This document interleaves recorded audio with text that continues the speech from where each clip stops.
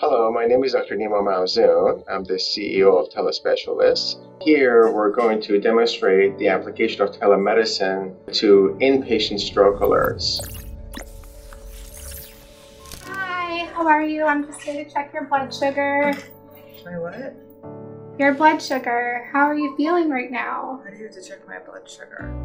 So we've been checking it before meals. You have? Yeah. I don't know if I remember. Can you smile for me? Here, I'm just gonna have you squeeze my fingers. Can you lift this arm up for me? No. No? All right, I'm just gonna call and have another nurse come look at you with me. Hi, can I have a rapid response to Med-Surg room 103, please? Thank you. Hi, I'm Crystal. I'm here for the rapid response. Hi. What's going on? I'm calling because I came in to check her blood sugar. She'd been fine. I was just in here about a half hour before talking to her.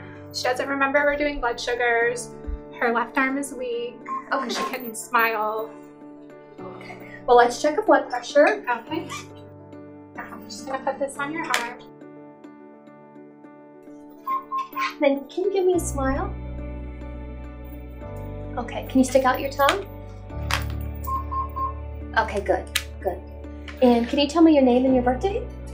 It's Tara. I'm not sure my birthday. Okay.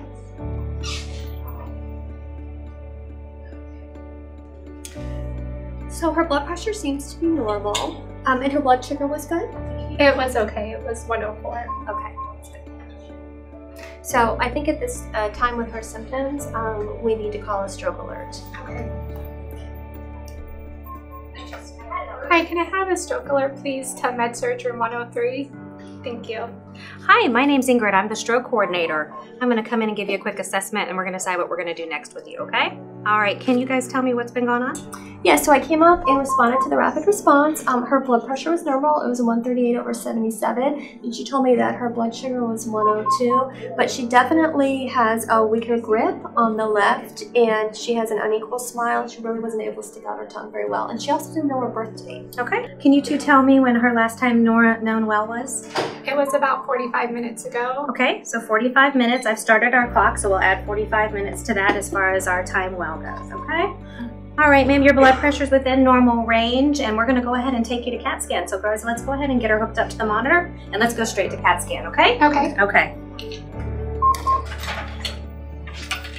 This is our transport monitor, so we're gonna hook you up to this, okay? Our house supervisor is getting the teleneurologist cart, and they're gonna meet us in CAT scan, okay? Our teleneurologist cart is a neurologist that actually beams into one of our computer robots, and that way he can see everything that's going on and give us orders right away, okay? All right, let's go, guys.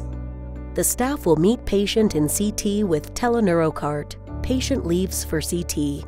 Stat CT of the brain is ordered under the stroke alert protocol and is tagged for the radiologist as a stroke alert and receives priority reading status. TeleSpecialists can view the CT in real time and make recommendations. Teleneurologist continues to follow the patient throughout the entire stroke alert. The patient is moved to a weighted stretcher to obtain an accurate weight for possible TPA administration. An accurate weight is preferable to a reported weight as TPA dosing is weight dependent.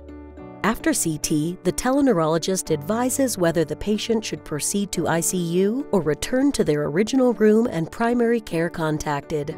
The teleneurologist begins the focused neuro exam. The nurse assists the physician and a full NIHSS is performed.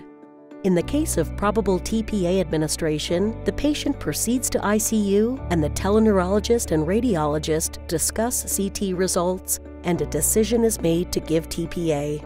Nursing mixes TPA, 2 nurses verify the dosing, and TPA is begun.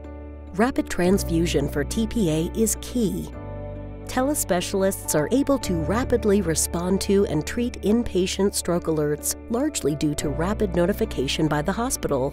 When hospital personnel follow the set process, they activate the TeleSpecialists team.